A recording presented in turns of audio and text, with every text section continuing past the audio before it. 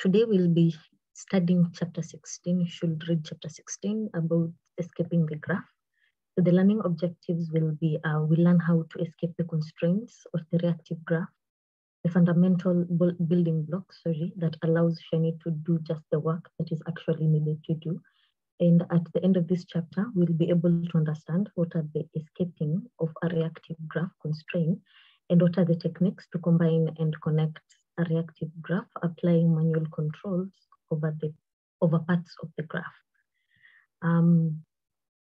So just as a short introduction, we'll look at how to combine reactive values to connect the right side with the left side. And lastly, how we can create infinite loops and the final conclusions for the entire part, because this is the last chapter of the reactivity part. Okay, so as the introduction, so this chapter is based on the escaping the graph story, which is made to address the reactive programming, identifying the connections inside the app, and to use the reactive val function and observe event functions. I believe you remember that we studied this in the previous chapters with the scope of applying manual controls over the parts of the graph. So in this chapter, we'll answer the following questions: what's happening inside the app, how to escape the constraints of the reactive graph. So the general usage of reactive val and observe event functions is on a small scale, and the interaction in bigger pieces that are more complicated. So a second suggestion is to keep the chunks of the code isolated from the rest of the app, so that the smallest possible number of observers modify the reactive values. So as a recap, reactive programming is used to specify a graph of dependencies, so that when an input changes, so all related outputs are automatically updated. So the reactive graph describes how inputs and outputs are connected. It is a powerful tool to understand how our apps work, and it's useful to sketch the dependencies in your graphs. So we'll see an example below. So this figure, it shows the diagram of a general app. So this is just a basic visualization of the app connections. So the connections between the reactive components are directional. So the arrows show the direction of reactivity. So the UI shows how it is reacting with the inputs, and how the inputs, the reactivity of the server, and so on till we have our outputs. I hope that is clear. So moving to the second section, we combine reactive values. So a reactive graph shows the connections between reactive components of the app, which are directional, again, indicating the direction of reactivity. When a connection is not in use, the graph highlights it in gray color, which means the connection is invalidated. I think we had seen this in the other chapter. Yeah. So in this first part, we learn how to combine reactive values, which are escaping the graph. And to do this, we need to do the following. So first, to modify the value of a reactive value. Then we use the reactive val or reactive value functions. And lastly, combine them with observe and observe events in the server. So in particular, we will see how invalidation caused by the user may not be captured by the reactivity graph. And for this reason, it's said to be escaping the graph. As an example, it's a request of changing the inputs made by the user, such that when using the reset button, so this is, we create this using the action button, which is not evident in the reactive graph. So we have an example below showing with an action button. So the input value of the app changes, but the reactivity graph stays the same. The reactive graph does not capture the connection between the unnamed observer and the inputs. So here we have an example of the app. We have the UI. So you input your name, and then you can clear your name, and so the text output will be the salutation. So we have the server, we have got the reactive function hello. So hello, and then you input your name, and the output, which is the salutation, so it will render text. Okay, and then we have got the observer function. So we have got input $clear, and the update text input. We'll see more about these two functions in the incoming sections. So to have an idea of what is happening inside the app below, we can sketch a graph of the connections with one of the diagram R functions, this package called diagram R, for making flowcharts, such as the mermaid function. So we can visually identify the connections related to the action, of the reset button. So here we have got the UI, you input the name, then you have got the text output. So there's a reactive connection which is sent to the server. And then these are the reactive function as we're seeing above, and then we can see the output. And so here the text input is the name, the text output is salutation, then we've got the reactive connection, and the reactive is hello function as you have seen above, and then whatever that you have input in the UI, here's the name, it will be displayed here. But if you reset that, so here we have got the action button, which will clear. It's like the place input clear as you have seen here.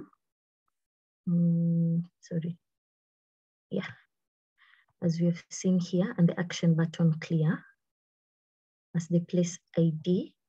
And so the observe event, it's under clear, and the name will be cleared. So here we have got no record of the reset in the reactive graph, so it will be gray, showing that it's still invalidated, as you've seen above. In this context, the reactive graph represents a static connection that doesn't show the reactivity the reset. Sorry if I pronounced it incorrectly. Another way to visualize or modify interactively the reactive graph is to change it directly. So moving the parts aside and adjusting it as it is needed. So basically here we are seeing how we can combine the reactive values with the observe, and how we can see whatever that is happening in the graph of the app. Okay. So again, how can we connect the right side with the left side? So in this section, we combine the reactive values and the observe event functions. So we have got this other figure where it is connecting the right side with the left side with the directional arrow to show the missing connection. Okay, so I tried to understand this. So we have got the UI, and this is the action button that will clear, and then we'll see the gray part showing that it is invalidated. So you have got the server, the reactive values function, the observe event function. So I'm assuming if we clear the action, if I understand correctly, if we clear the action button, so you have created an app where it's basically salutation, and then so it's hello, let's say hello Lucy. But then if I clear my name, that is not using the action button, that is not seen in the graph, if I understood it correctly. Yeah.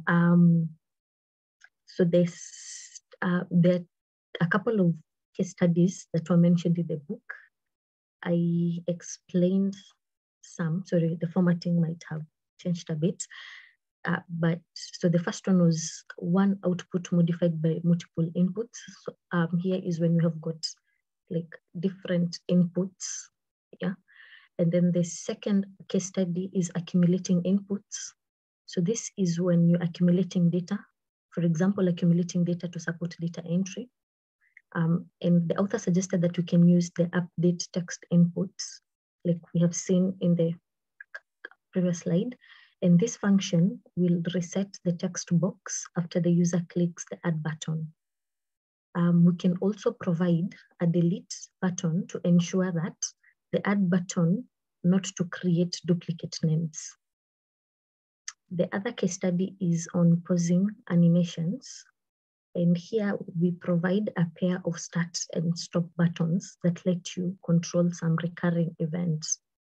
And the last case study is on the anti-patterns. If you need to read more about the case studies, please refer to the book. There are very good examples shared by the author. Any question? Is everything clear? I'm just curious, are we going to go over a specific case study later? So we can, yes, we can look at we can definitely do that. Oh yeah, no worries if not. I was just wondering, because then I can look at it on my own time to get like a more solid grasp. Oh yes.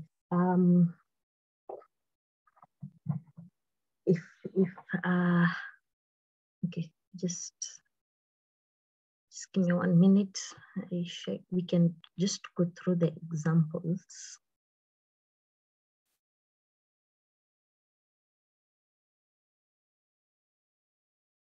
Yeah, let me share again.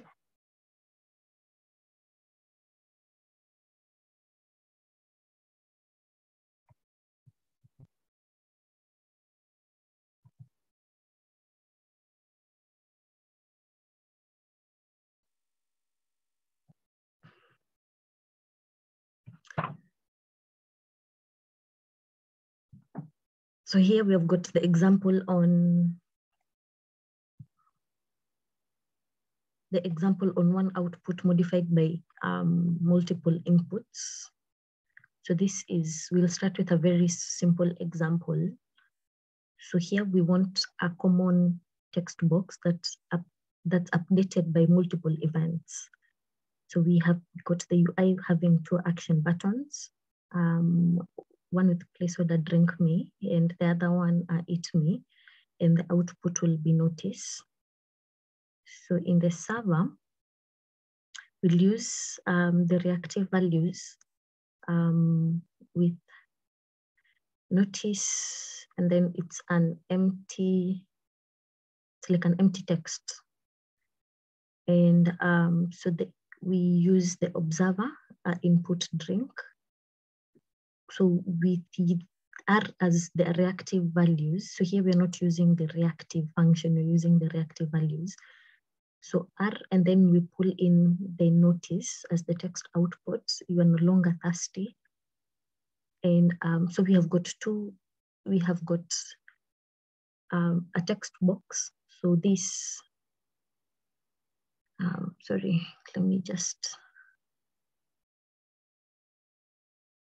so you're no longer hungry. And so we have this one particular reactive value, but then for the observed events, we have got 2 functions that are controlled using this particular function called R. So, and then it will render whatever that you choose. So you're no longer thirsty or you are no longer hungry. Yeah. So this is just an example that is telling us. So if I understand correctly, this, if you delete 1, let's say like you clear the 1, the drink 1, let's say you clear the drink 1 and leave the eat. So it will, in the graph that you have seen previously here,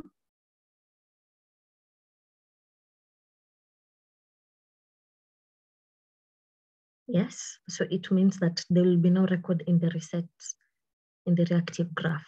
So these are just like examples that are giving us more details about what is happening in this particular figure 13.2. Okay. Then there is also another example you can go through that. We can look at the other case study.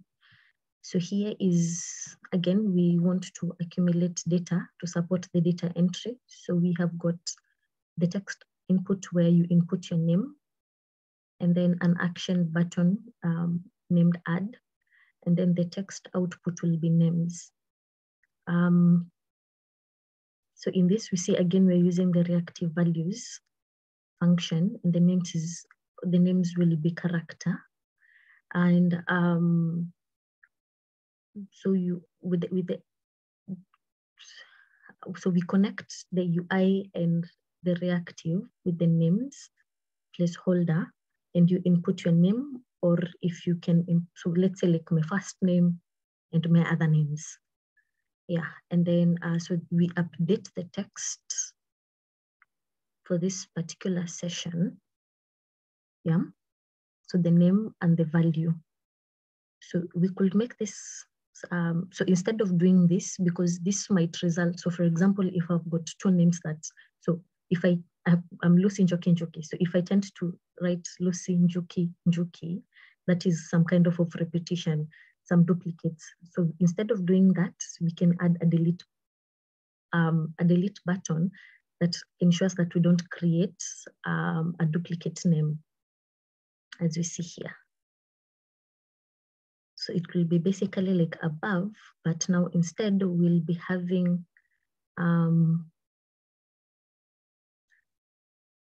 so here we input add for the name, and then we have the input for the delete now. So this will prevent if someone enters. So if you suppose you're using data, you're using a Shiny app to create for some data entry, and you don't want duplication of whatever that you are collecting data. So this can be as a good example. Okay, and we'll then look at now pausing animations. So this is another common use to create start and stop buttons that let you control some recurring events. So this example uses running reactive value to control whether or not the number of increments. And remember, we looked at the invalidate later to ensure that the observer is invalidated every 250 milliseconds when running. So here the invalidator function will have the 250. Yeah, if you go through that up, it will make more sense. Yeah. And now the exercises. And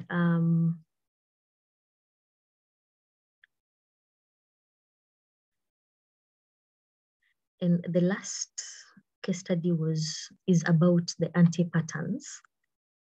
So once you get the hang of this pattern, it's easy to fall into habits. So here we've got the server with input, output, and session as we know. So we have got the reactive values. We're using the data frame cars, and we want to observe the first 6 rows. And so the output will be a table and also a plot. So in the example above, the code doesn't do much extra work compared to the alternative uses of reactive. So clearly there's an advantage of using reactive values in place of using reactive. Yeah. However, we have got 2 drawbacks. So if the table or the plots are in tabs that are not currently visible, the observer will still draw and plot them. And if the table throws an error, the observe function will terminate the app, but the reactive will propagate it. So it's displayed it's displayed reactive throws an error, and it won't get propagated. Yeah. Is that clear, Brendan? Yeah, no, that makes more sense now. Thank you. Okay.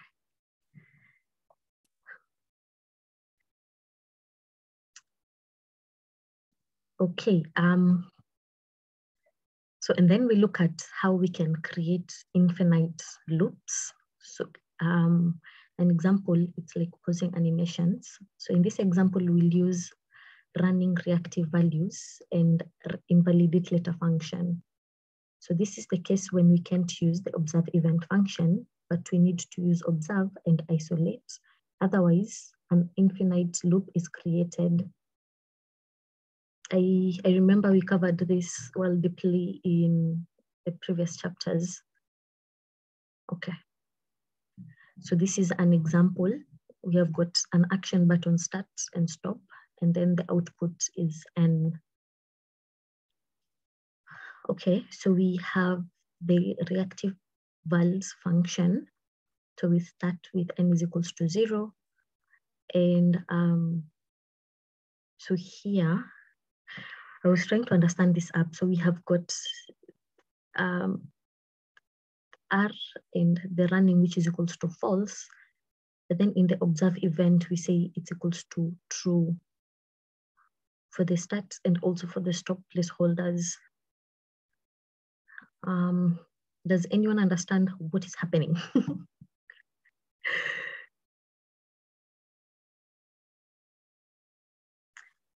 So we have already assigned in the reactive vals that running is equals to false. However, when it comes to the observe event function, we change that to say that this is equals to true for the start, but for the stop is equals to false. Oh, okay, so probably this will prevent the creating of the infinite loops, I think. Okay, so suppose that we cannot use the observe event function, we can use the observe and isolate. So here we say that if R and so R $ running, so this particular n that we want to show it as an output, we isolate and then we add 1 and then we invalidate. So meaning it will be changing after 250 milliseconds.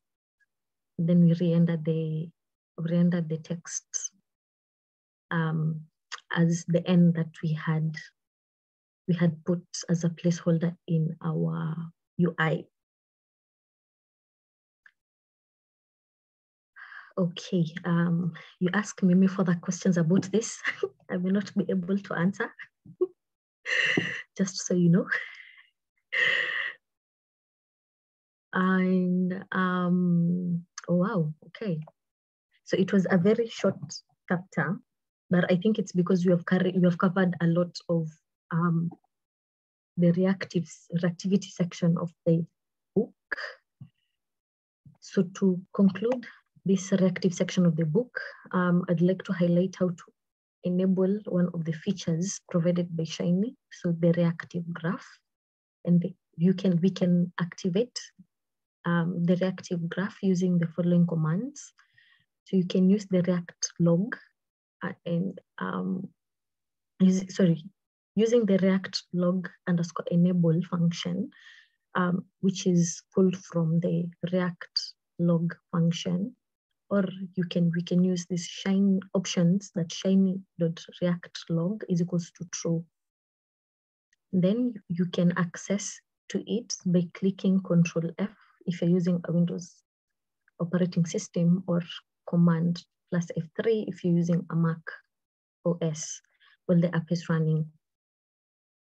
So this particular feature will allow us to see the structure of the connections made by the app.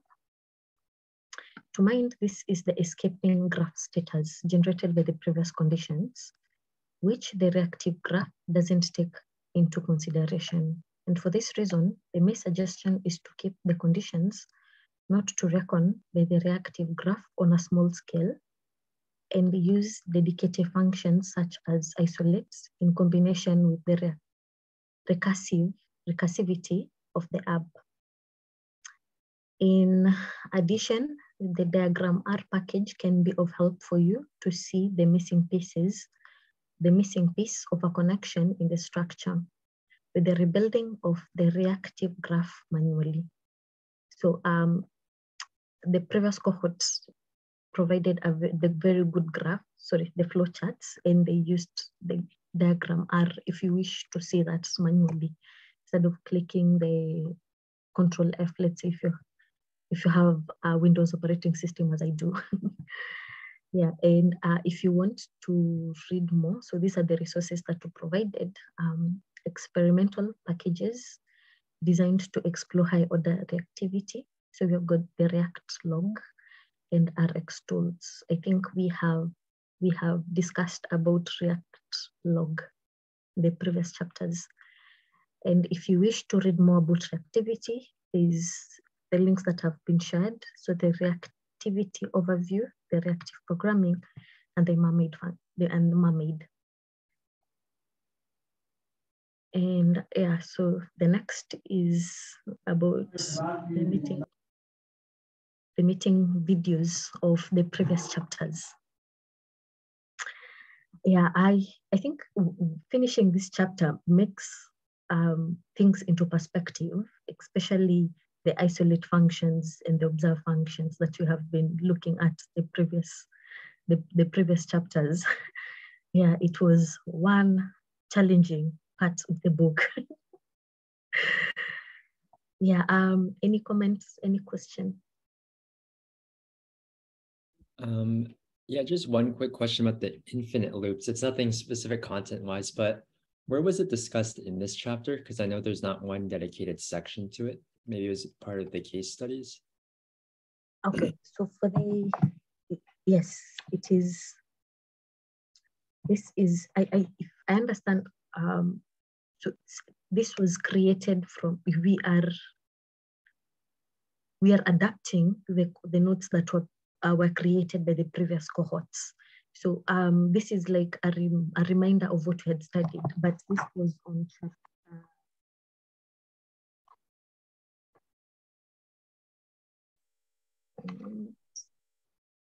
This was on chapter 15 on the reactive building blocks. If you remember, we had looked at the example. So this is page 228, the isolating code. Right. Yeah. Okay. So I think it was put here like a reminder and as well as for better understanding.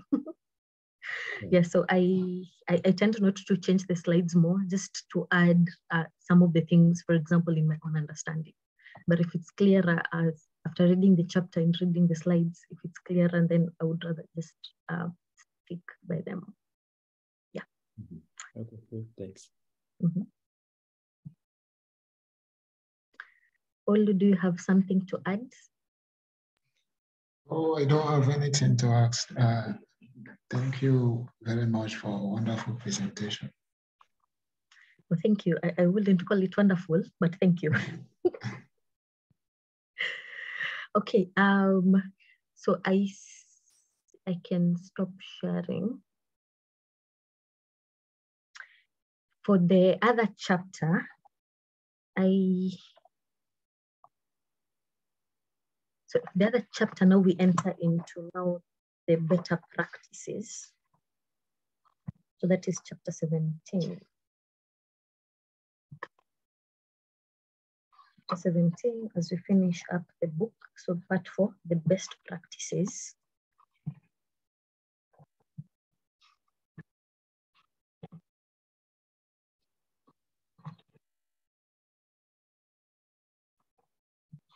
Does anyone want to introduce the chapter? Anyone willing to introduce the chapter? So probably the best practices and the general guidelines.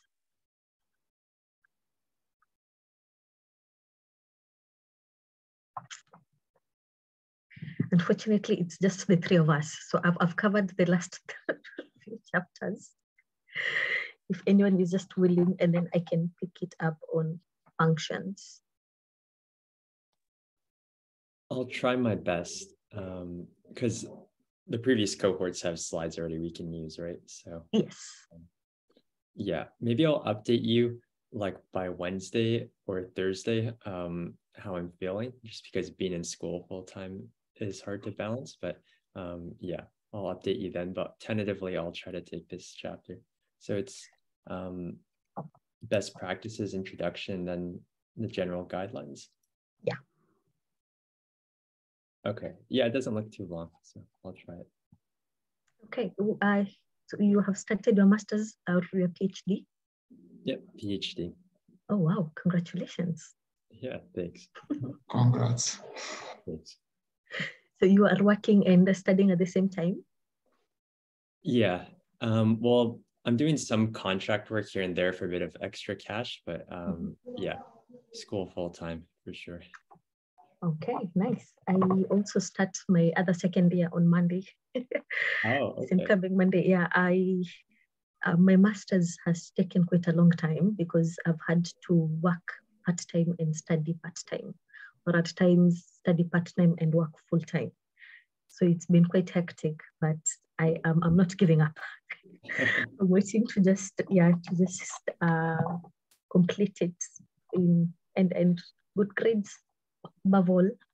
Right. So I completely get the school and the book clubs and everything else. Yeah. Yeah, especially I'm sure facilitating a book club takes a good chunk of your time. So yeah, appreciate the presentation, but I'm getting into the flow of it. So hopefully I'll be better with managing multiple tasks. Okay. All right. I wish everyone a good weekend and we shall meet next week. You let me know so that if not, I will just have a read a chapter and present. And if I don't make such a good job, I also have to assign quite a small amount of time in the book club because I have a full-time job and I'm studying as well. So it's quite hectic trying to balance everything. So yeah. Okay, bye. I will see you next week. Okay, bye. Thanks everyone. Bye.